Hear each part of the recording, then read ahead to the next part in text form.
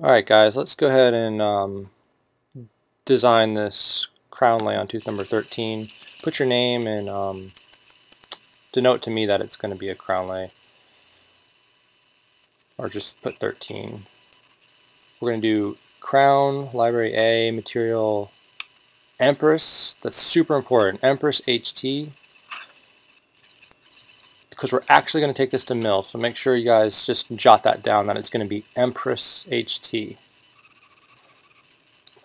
Now we're going to start scanning. Let it sit at the top-down view for a couple seconds like I did, and then start to get the occlusals, get that whole molar, and maybe up to the little bit of the canine like that. And now you could start doing your rolls.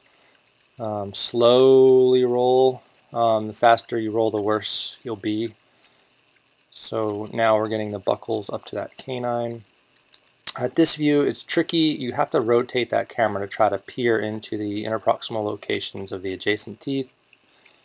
And now you could do your lingual roll. You should be pretty much better than me at scanning by now with all the bajillion things that you've scanned. And the whole goal is to hope this translates into y'all doing excellent final impressions in the clinic with any kind of scanner that we have. Alright, so that should be about it for the final impression. One last little roll to get the interproximals.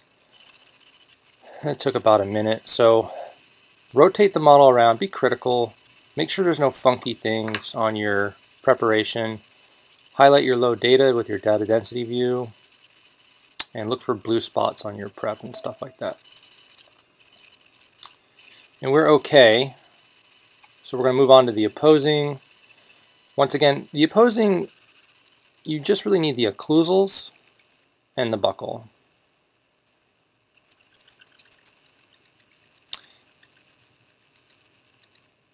Try to get a little bit of that tissue past the CEJ. That kind of helps with the automatic articulation.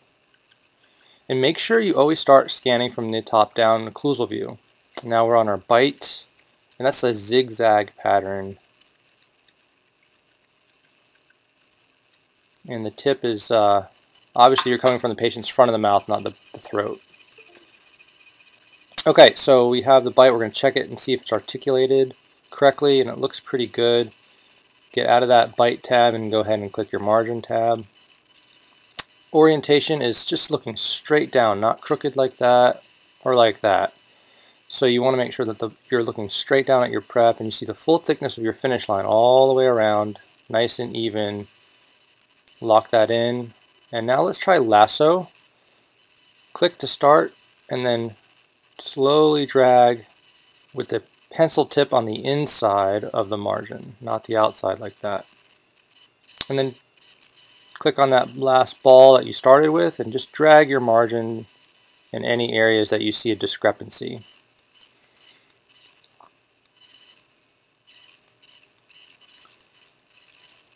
Okay. Now design, Alt up arrow, and then reposition that tooth to where it is good, and then hit apply.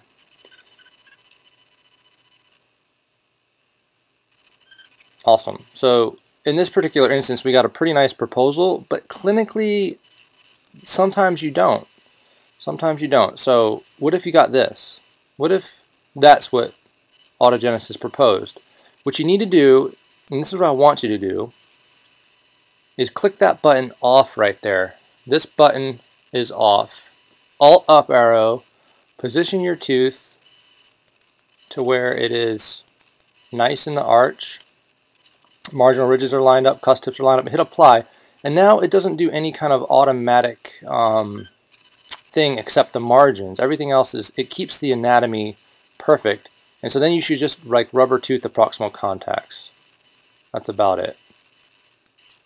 Okay, so that's a trick to keep some nicer anatomy in the proposals. And now I'm just getting the cusp tips lined up, marginal ridges lined up. Good.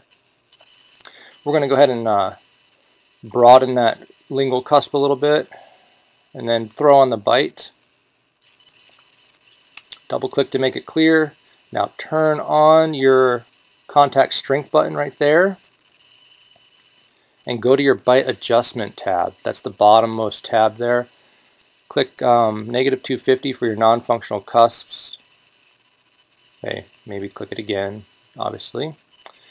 There, so we're taking those out. We've maintained that functional cusp contact. If you want it to check and make sure, you could put that on negative 115 and circle it just to make sure it's at the proper. Now check your thickness. I have a thin spot, so I'm going to try to rubber tooth that little area back up. Try to make it green. Yeah. Green is good. Good. Now we have to recheck the bite because I might have introduced a cusp contact on that inclined plane, which is not cool. So here we go. I have not exactly in that area, but on the other side I have. So we're going to circle those down. Try to make that negative. Go back and make that a negative 250 and circle that one last time right there. Good. Check our thickness again. We're all green. Perfect.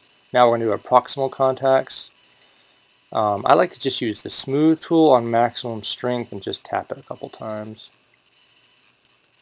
So you just want it to be blue with a speckle of that teal green, not the true green. So it's like a teal aqua green right there. Not that bright green right there.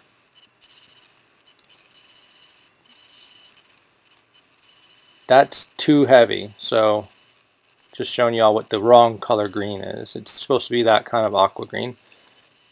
Great. And then we're ready to go to the mill tab. I like to sometimes just put a little dropper bead of ceramic right on the margin.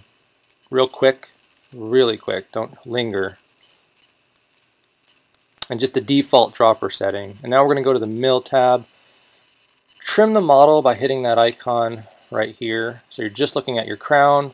And then use this little blue compass dial here and rotate around until you get a sprue where you want it. You don't want it at an interproximal contact, and you don't want it so close to your margin that you could barely get any separation. So this is at a proximal contact. That's not bad. You have a little bit of distance here between your margin and your sprue, and so you just kind of play with it. You can't move it up or down. You can only, that's perfect right there. See, it's not at a proximal contact, and it's pretty far away from the margin. I-12 vertical is the size you must put. Send to mill and hit OK. Successfully sent your restoration. Should show up and you're free to go after that. Okay, so I-12 vertical, send to mill, hit OK, and then it should say successfully sent your restoration. We are going to mill these for the next couple of weeks, and we're going to polish them and bond them onto your preparations that you all did. Very good job on. So we will this is probably our last homework assignment as it relates to designing anything. And we are going to be focusing more for the rest of the semester on clinical things and working on your speed with your preps, okay? So I do apologize for giving you another homework assignment, but this should be the last burden that you have.